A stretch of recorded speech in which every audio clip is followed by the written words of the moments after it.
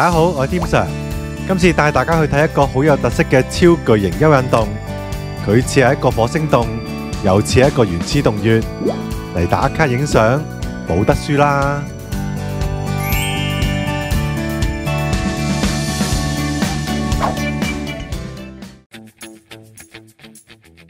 睇之前記得撳住個鐘仔同訂閱喎。再介紹一下呢個新嘅深圳大灣區吃喝玩樂行山分享地圖俾大家。已經知道嘅就跳去3分鐘嘅位置啦。網址係 szmap.timhiking.com， 大家亦可以掃描呢個 QR code。地圖主要係幫助大家去計劃喺深圳大灣區吃喝玩樂行山時候嘅行程。順路附近想知道有啲乜嘢大商場可以吃喝玩樂，有啲乜嘢靚嘅打卡位，甚至行山資訊等，都可以喺呢幅地圖度逐一揾到。建議大家用電腦去睇呢幅地圖係會方便好多㗎，只要將 mouse 拖到去資訊點，相片就會自己彈出嚟㗎啦。如果商場係有官方網站嘅，亦可以 double click 轉載去官方網站。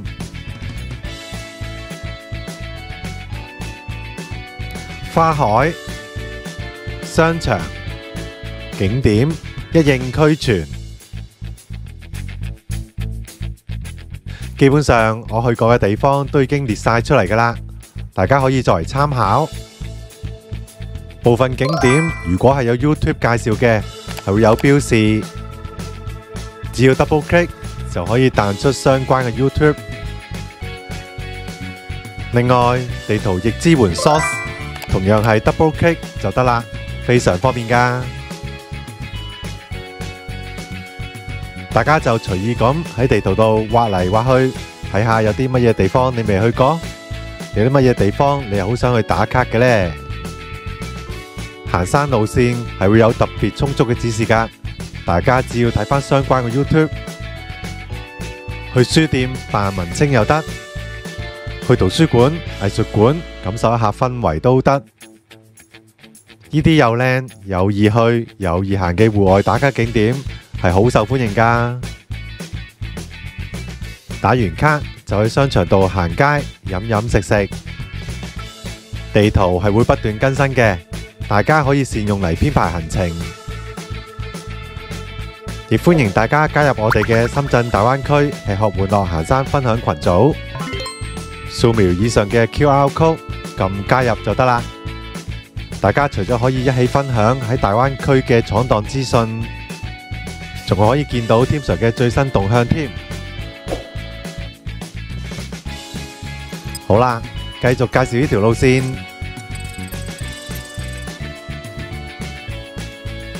今次去嘅其實就係深圳市水土保持科技示範園，佢係位於南山區西麗水庫嘅南面。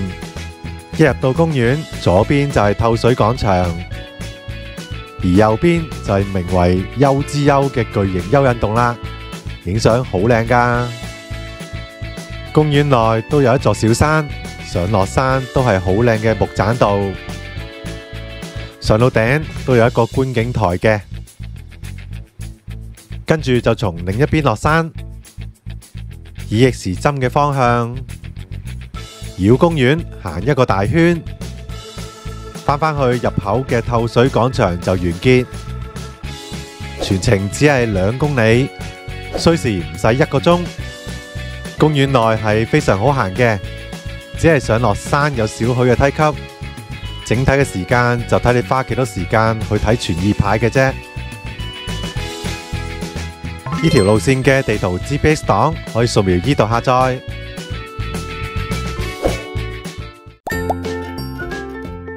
深圳市水土保持科技示範園嘅位置比較偏遠，最理想當然係喺深圳灣口岸打車，26蚊就到，直接去到門口落車。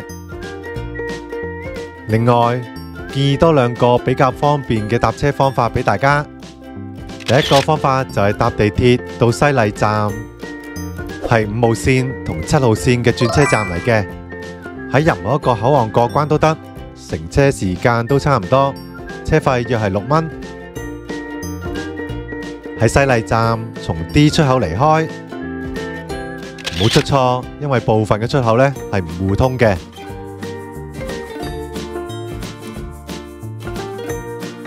上到地面後，直行就得。記住，呢度係西麗站，唔係西麗湖站，差個字就差個站，好唔同㗎。跟住就只要逢馬路過馬路，唔使上行人天橋。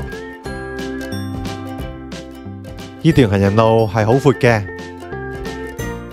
其實只要你喺內地行街行得多，就唔會對呢啲來來往往嘅電瓶車有恐懼㗎喇。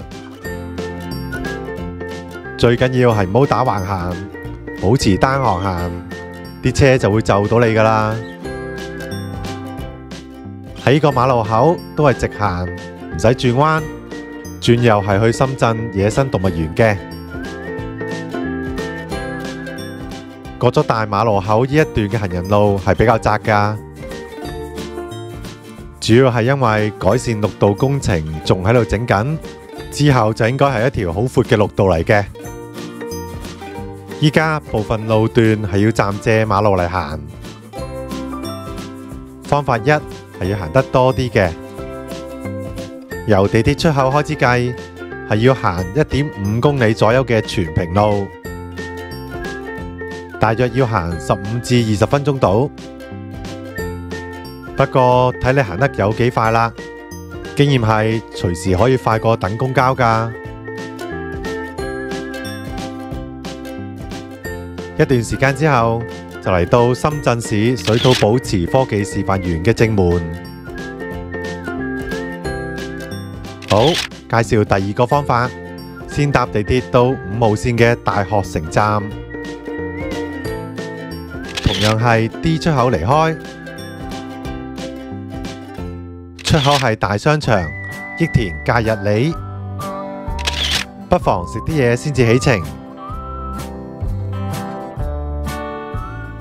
喺 D 出口嘅左邊就可以揾到公交車站，站名係紅花嶺，就喺呢度轉乘公交車 M217。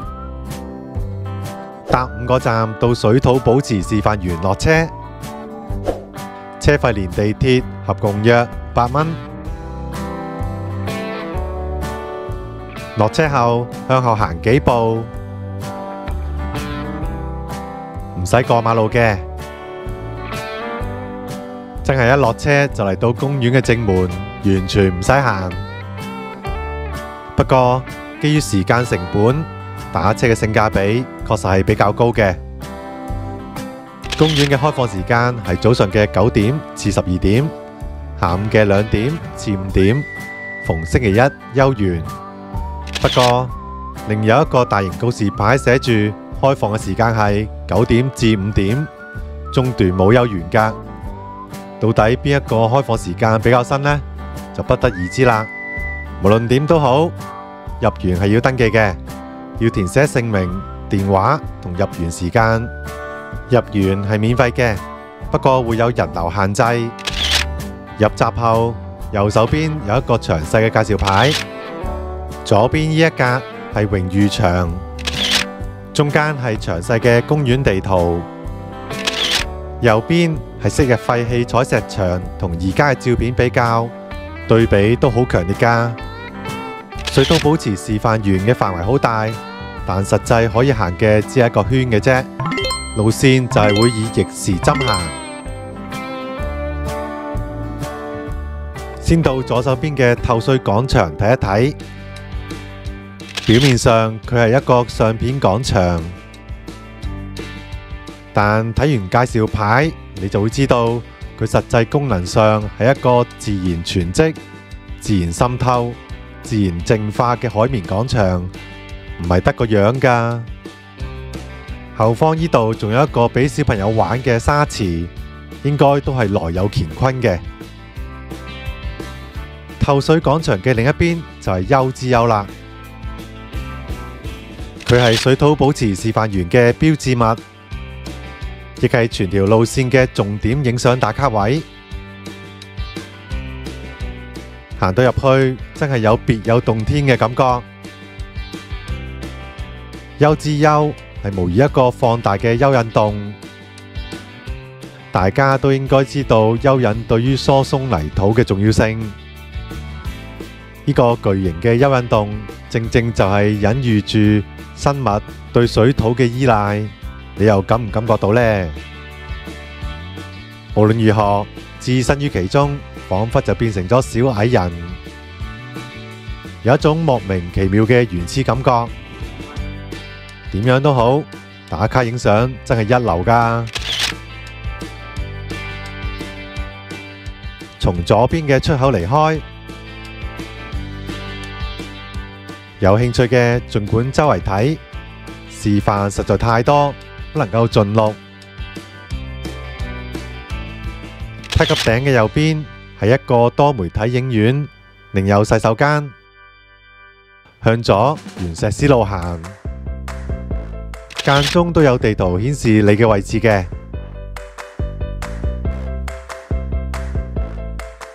左邊嘅正方體建築就係水土保持嘅講堂。喺右邊有一條分岔路，我往水清園同迎風台。走入碎石地，就嚟到水清園啦。前面嘅水池就係啦，後面仲可以見到一嚿刻有字嘅大石。其實呢度係昔日廢棄採石場嘅峭壁，依家就綠化成為咗水池。周圍都有好多植物介紹牌。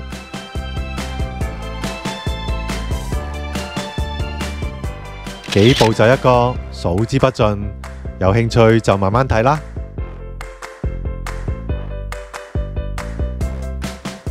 沿路繼續行，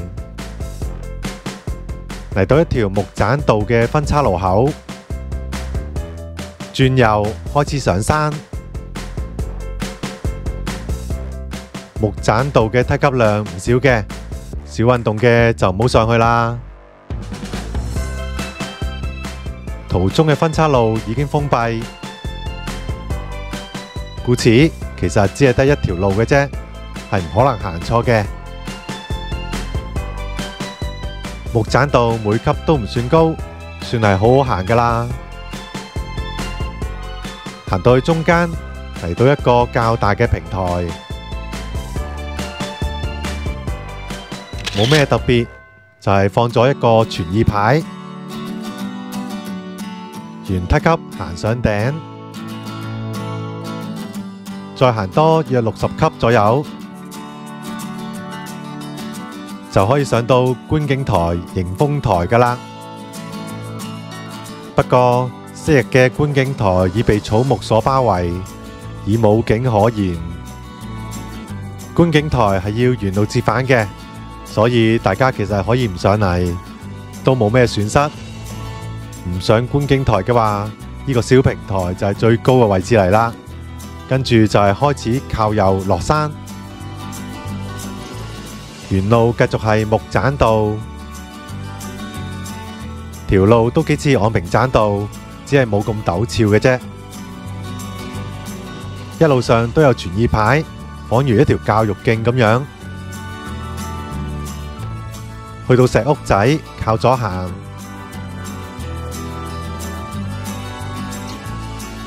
接下嚟就係較為漫長嘅落山路段，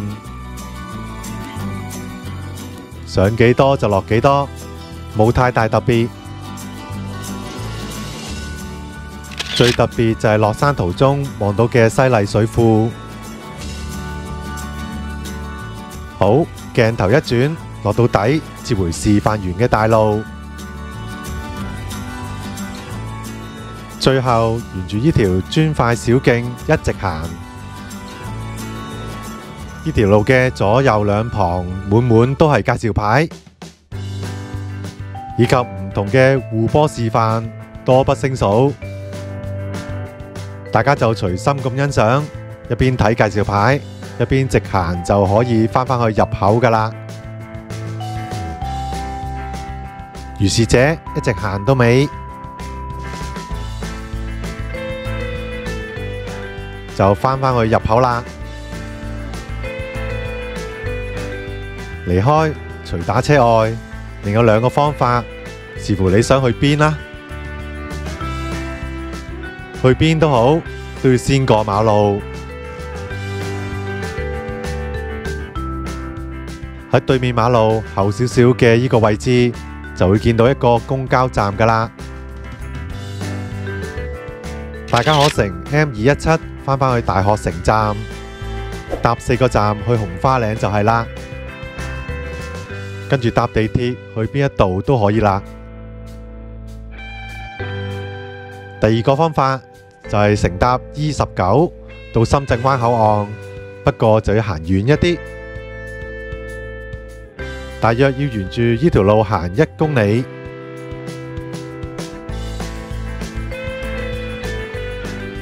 另一個公交站就喺過咗呢個馬路口，喺深圳職業技術大學嘅後面，前面呢個站就係啦。